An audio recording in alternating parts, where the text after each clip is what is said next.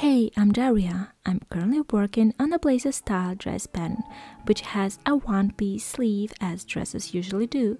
However, I want to give it a more blazer appearance by setting the sleeve in as I would do for a blazer, with this nice volume at the sleeve cap. In this video, I'll show you my process of setting the sleeve in and share my experience and thoughts. To begin, I'll prepare the pattern pieces. The pattern for the luster blazer dress will be available soon, along with the sewing tutorial, of course. So stay tuned to my channel or check to see if the video for the new pattern has already been released. Next, I prepare the sleeve piece. I reinforce the sleeve cap using tailoring interfacing. I highly recommend using this interfacing, which has such a slight splash. Adding interfacing to the sleeve cap enhances its structure when it's eased. I sew a dart on a sleeve and proceed with the sleeve assembly until it's ready to be set in. So look at the sleeve and its sleeve cap height. Now I need to determine the section that requires easing. Typically, the ease of the sleeve cap is approximately half its height, but I'm going 1 cm below the exact halfway point. I mark the points where the gathering lines will start and end. To create the gathers, I increase the stitch length to 4 mm and stitch 2 lines along the edge of the sleeve cap. The first line goes about 6 or 7 mm from the edge, and the second one is 12 or 14 mm away. To gather the sleeve cap, I gently pull the bobbin threads. For a minimal gathering, there shouldn't be any noticeable creases or gathers between the stitch lines, but the length of the sleeve cap should decrease.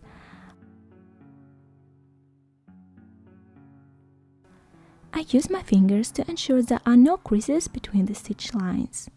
The maximum amount of ease concentrated at the top section of the sleeve cap. Now the gathering is done, I press it to diminish the gathering effect. The initial option is to steam the sleeve cap while it's laid on a board, like this. This method works well when dealing with a small ease, such as for blouses, and this pressing could be enough. However, in my case, I need to ease a bigger amount, and it requires more steaming. I position the sleeve cap on the sleeve pressing board. It's ideal to have a specialized tailoring board for easing sleeves, but I don't have one. I press the sleeve cap seam allowance only at the gathered section with steam until there are no more gathers after the stitch lines towards the sleeve. The edge may remain slightly wavy and with gathers.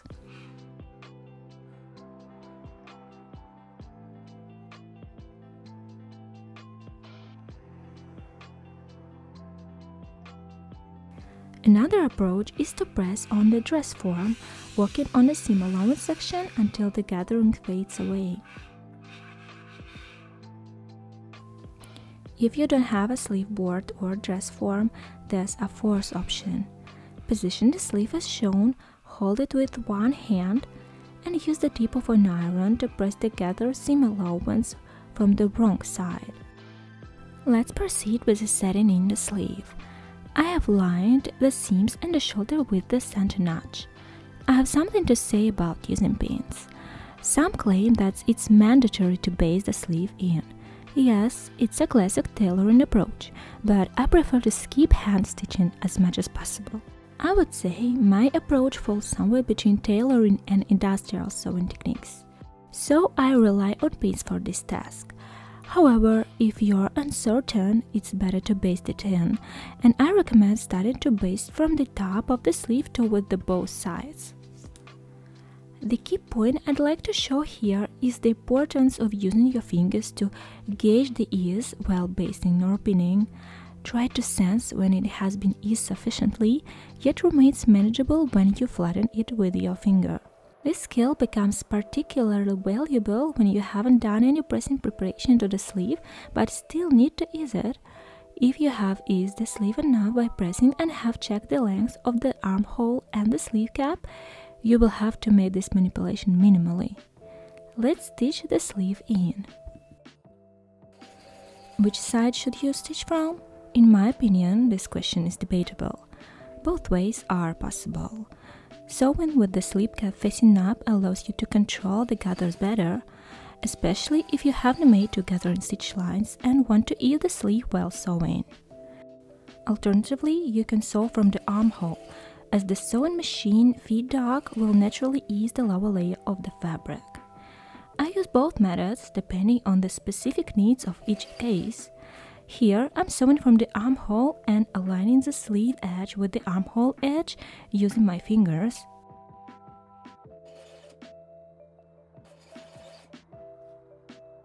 Yes, I'm stitching through the pins. I use these thin, flat-headed pins. Thicker pins won't work for this task. When stitching, avoid stretching the armhole by following the natural curve of the armhole. I also recommend stitching the lower section of the armhole once more for added security. Now I have a stitch line right between the gathering stitch lines. After fitting, I remove them. Next, I press the seam using the tip of the iron on the upper section of the sleeve cap. It's important not to press the entire armhole, just this top section. So far, this is how it looks. To achieve a blazer-like look, I'll insert a sleeve head. I have a small pattern for it.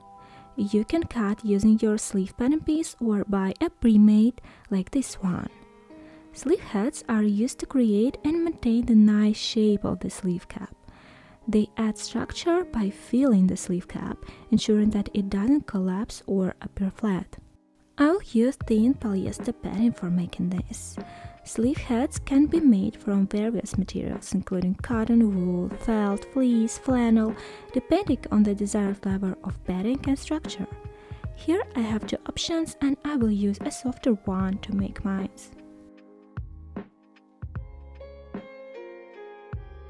I mark the front side and begin to pin it down, aligning the notch with the center and easing it a little bit.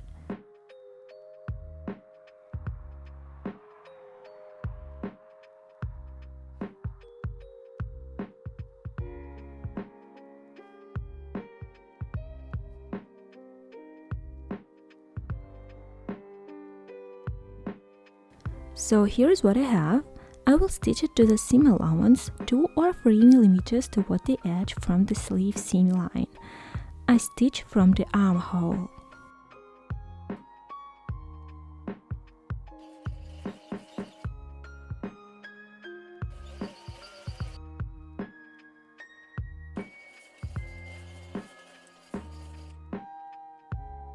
This is how it looks, and from the right side we have a nice sleeve cap filled with a sleeve head.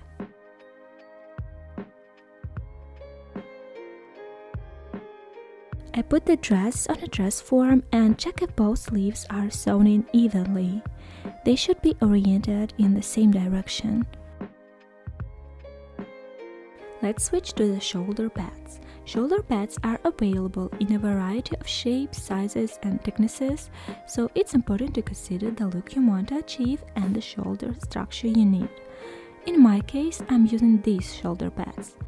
They aren't thick, but they will enhance the shoulder of the dress anyway. Sometimes shoulder pads have an inner cotton layer that you can use to sew them in place. I found that the best results are achieved when the edge of the pad follows the shape of the armhole. I join the back and the front bodice pieces together at the shoulders. To determine where is the back and where's the front, fold it along the center natural line, and the bigger half is the back. I trim the edge of the shoulder pad to match the same curve.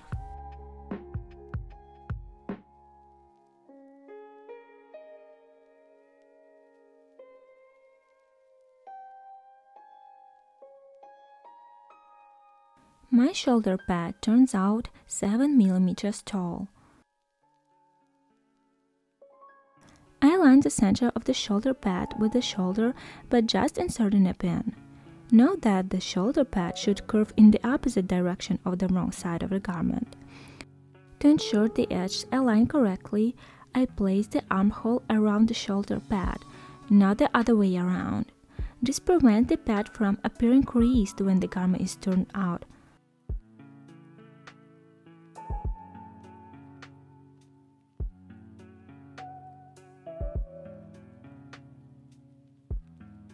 Next, I hand sew the pad in place using a simple hand stitch along the seam allowance of the armhole.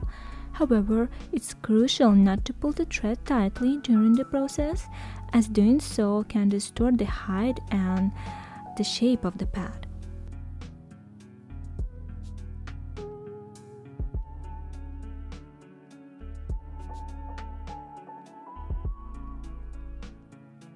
And as the result, now you can leave it as it is or gently, almost not touching the sleeve cap, press it. Also, you can go with seam along the whole sleeve to create a soft fold.